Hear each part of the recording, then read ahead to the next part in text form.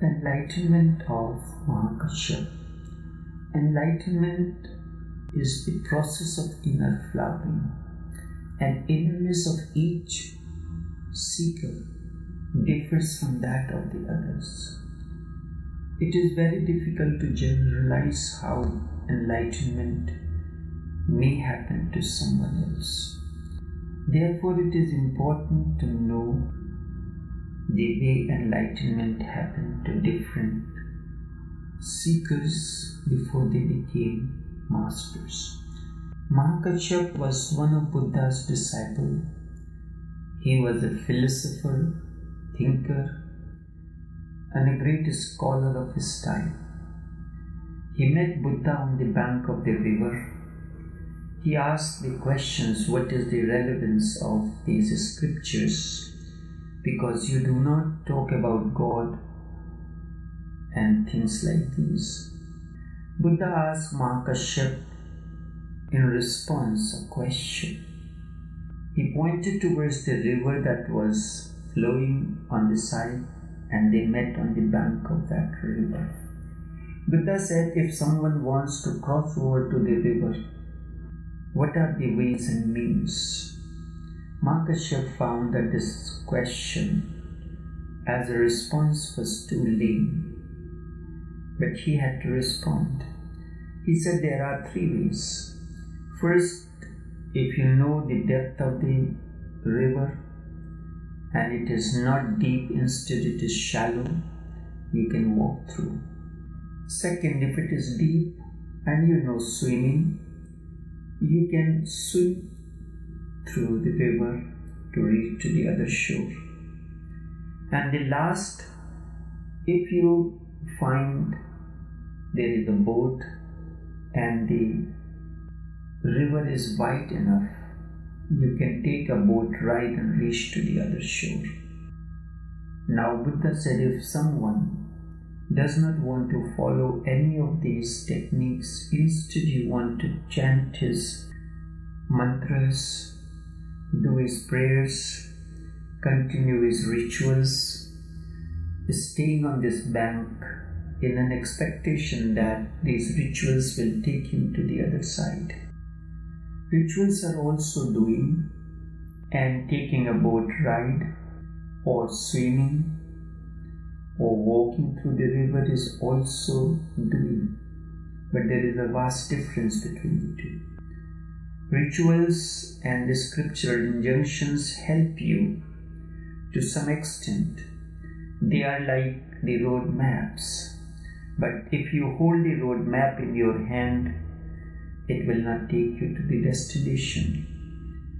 But erroneously, people consider road maps as the ultimate techniques. There is a vast difference between road map and a technique. Road map is there to help you, and the technique is to finally execute that process. Now, the enlightenment of Mahakashyap. Mahakashyap is the epitome of enlightenment. His enlightenment is unique in many ways.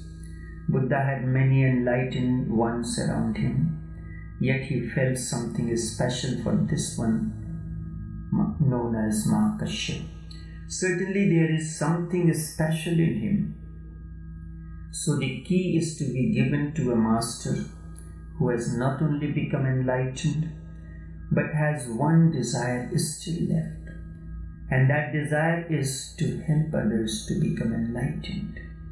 This desire is not troubled in becoming enlightened, but with still one attachment or one desire, one can help the others.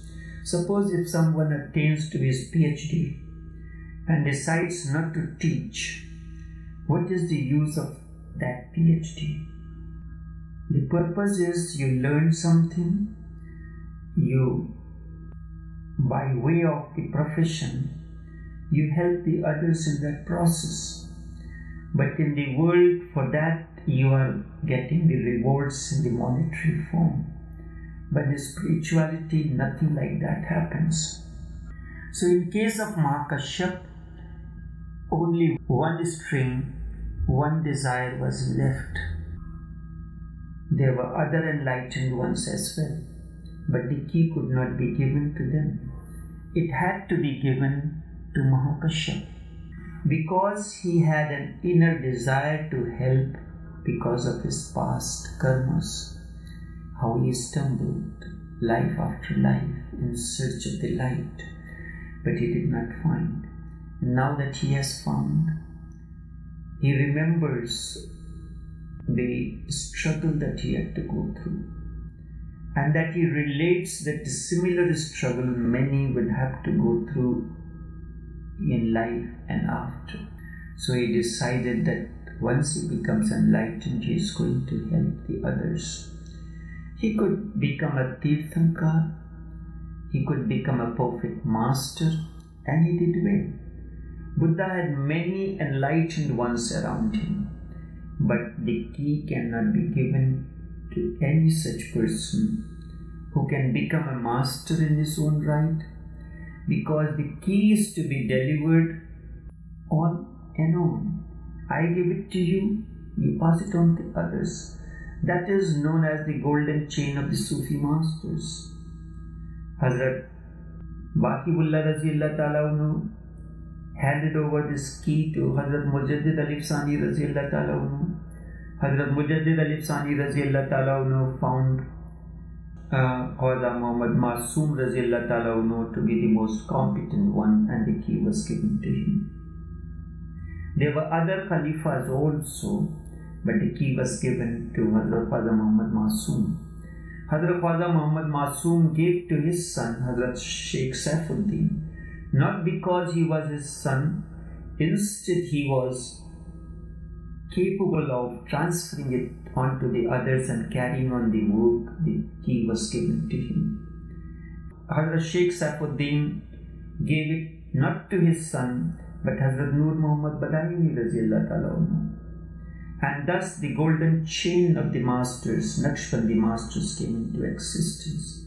The key is to be given to the most competent one who has the capability not only to communicate, transfer, to help the others along the path. Because the inward journey is both exoteric and esoteric. There are many things that are visible on the surface, like initiation. You see, this is exoteric. But what happens in initiation and thereafter is esoteric, and that we cannot see. So Buddha had many masters, many enlightened ones around him, but the key can be given only to such a person who can become a master in his own right and be able to help the others. The key is to be delivered on a continuous basis. This has to be kept alive. It was not given to become a treasure for Mahakashyap. It's like something you give it to the person and he hides it in his treasure box, and when you are looking for that, it is not available. The key is a great responsibility. It has to be given to somebody.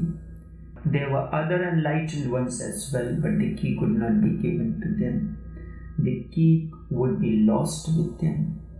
That is why Buddha chose Mahakashyap.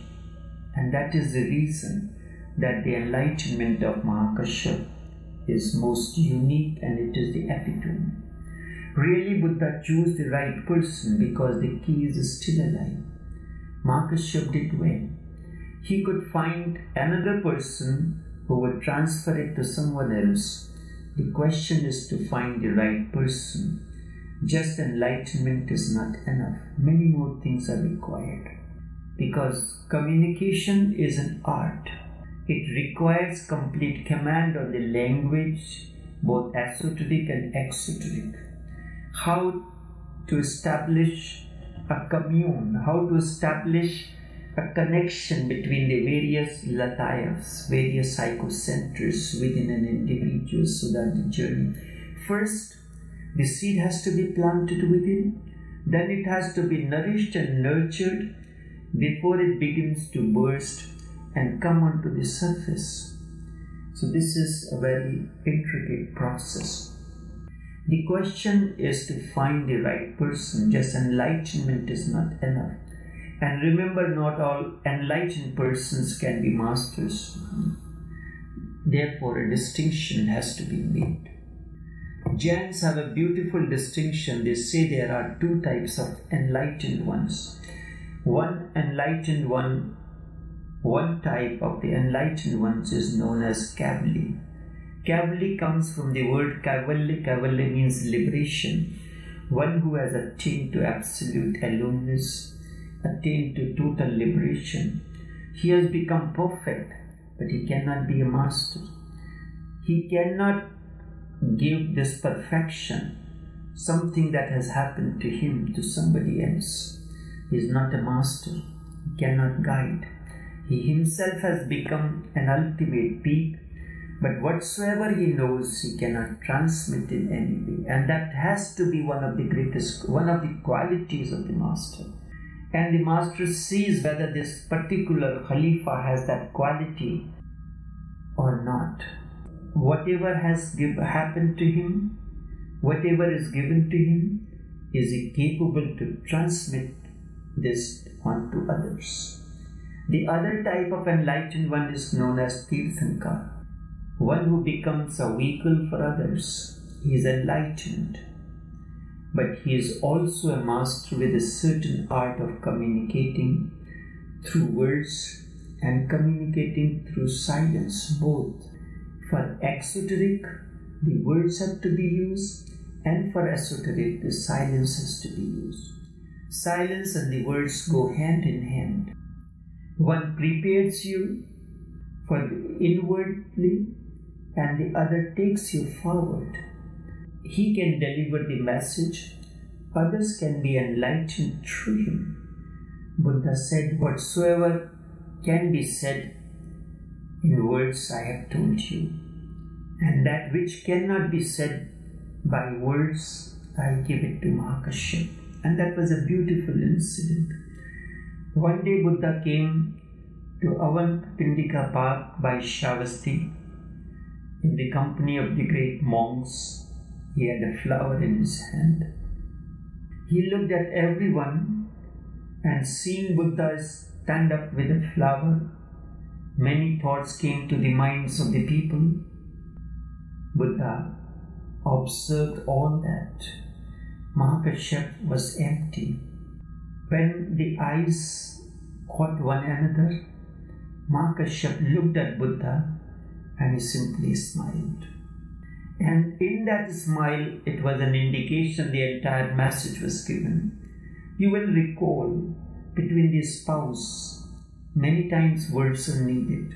Just a gesture, movement of eyes is more than enough, and the entire communication happens. Something like that, because the master and the disciple, they are like lovers. The disciple must be able to understand the gestures of the master and should have the capacity to decipher those. Mahakashyap was given that flower, and it was simply a physical, outward manifestation of what had happened inwardly. The key was given to Mahakashyap. The flower was simply an indication, an external one. Mahakashyap was the master of silence. Through his silence he could teach. Others were masters of the words, and through their words they could teach and carry on the work. It was not so essential.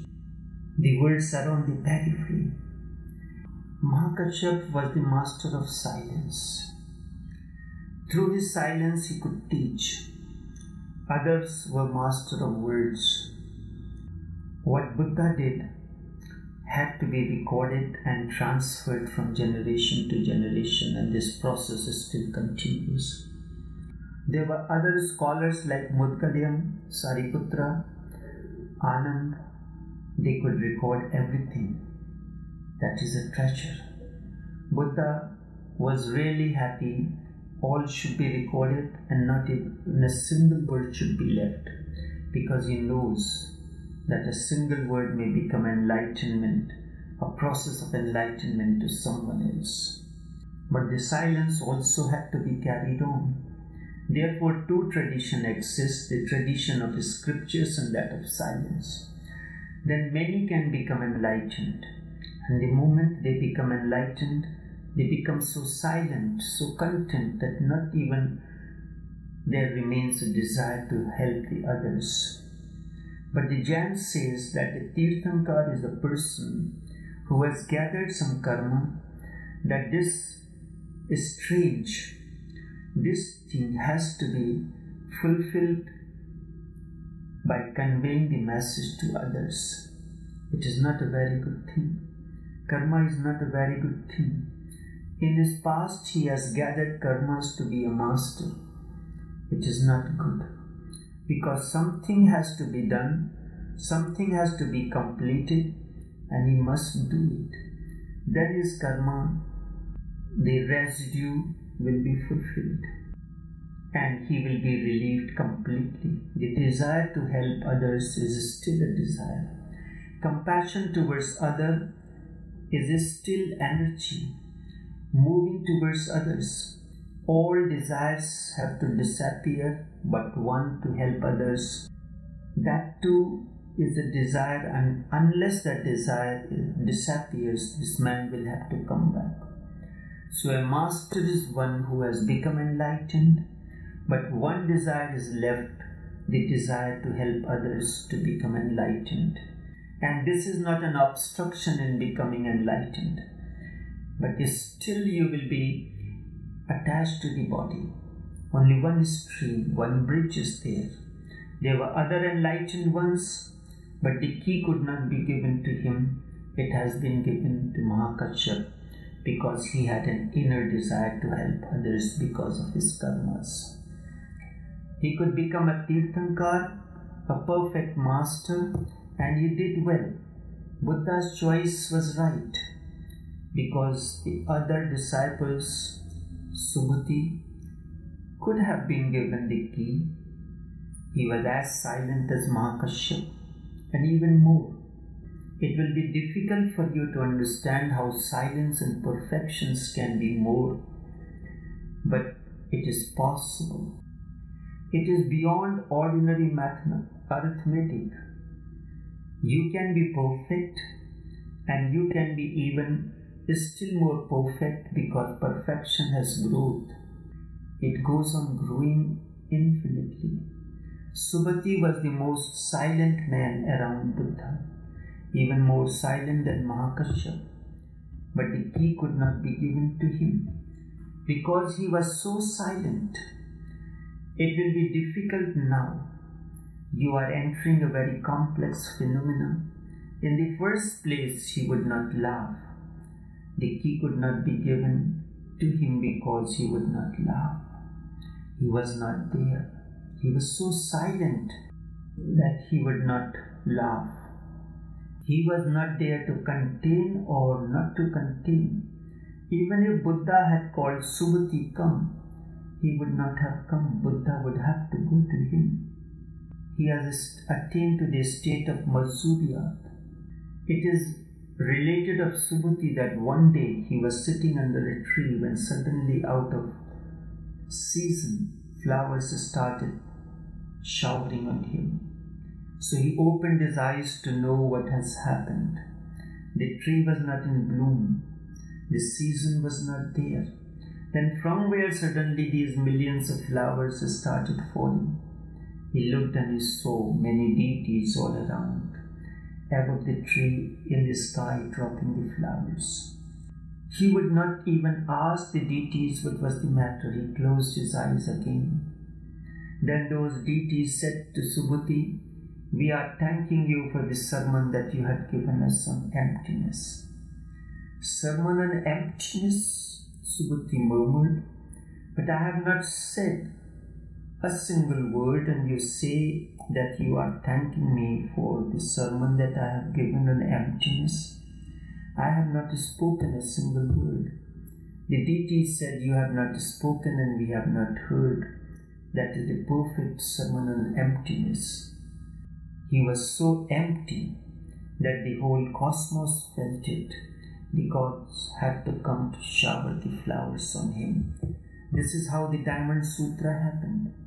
Subati did not ask anything, and Buddha gave the sermon, and Ananda reported the entire scripture, the Diamond Sutra, Prajna Paramita Sutra. Subati was there. He was so silent as if he was not there.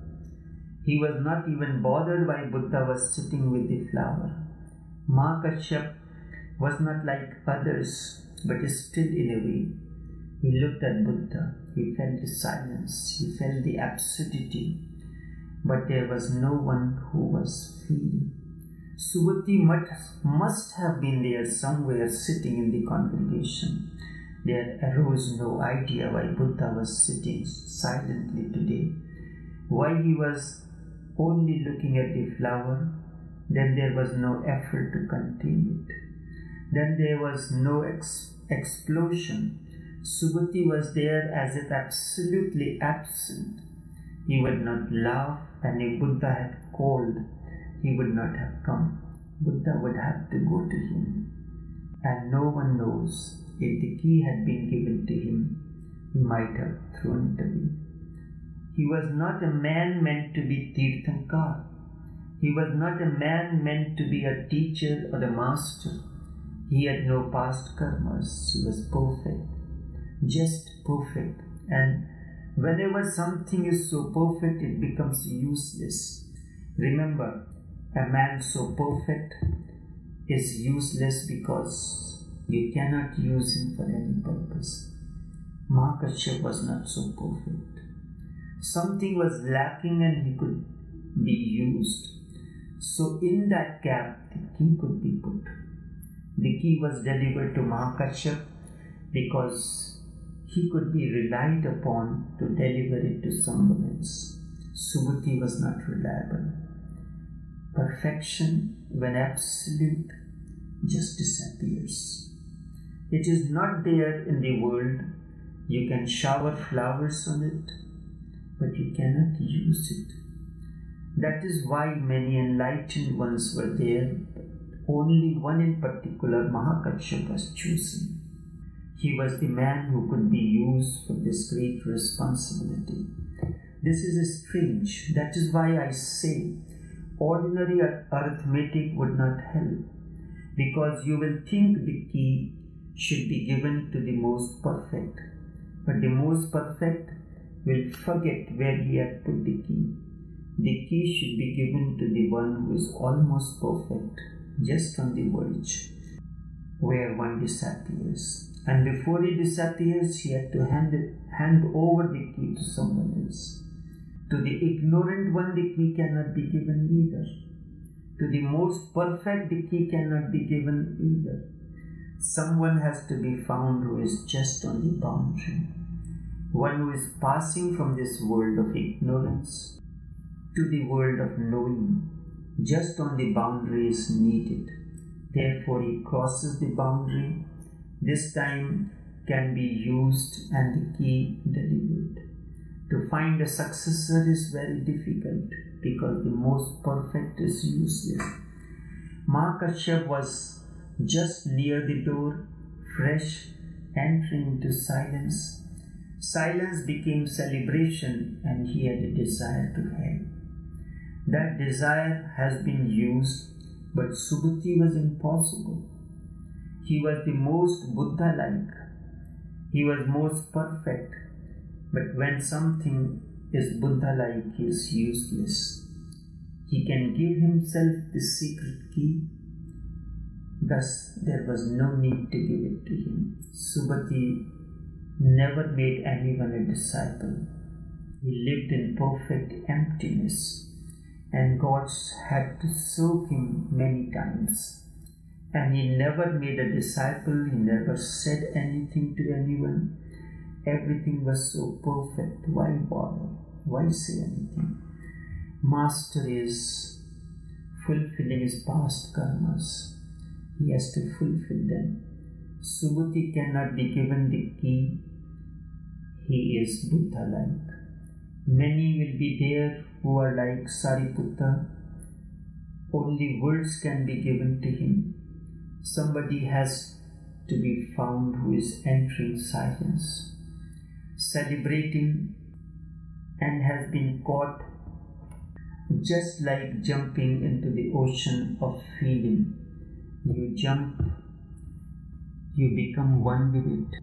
Just like a drop merging in the ocean becomes one with it, but does not mean that you have known the whole ocean. The moment is total. The moment of dropping the ego, the moment ego eliminates, the moment of egolessness is total. It is complete. As far as you are concerned, it is perfect. But as far as the ocean is concerned, as far as the divine is concerned, it is just the beginning. And there will be no end to it.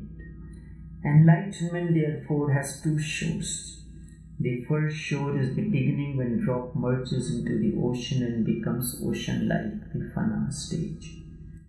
Emerging out of individual narrow shell of ego, you are merging into the totality of the existence. Now you are oceanic. This is just the beginning. Then as your journey continues, the other shore becomes visible to you first, and then you reach the other shore, the Baka. The other shore is when the ocean merges into the drop. The totality manifests magnanimity through the drop. This is the state, the two shores of enlightenment. That's why I said Sufism is the bridge between Fana and Baka. Thus, the enlightenment of Mahakashyap is the most unique event.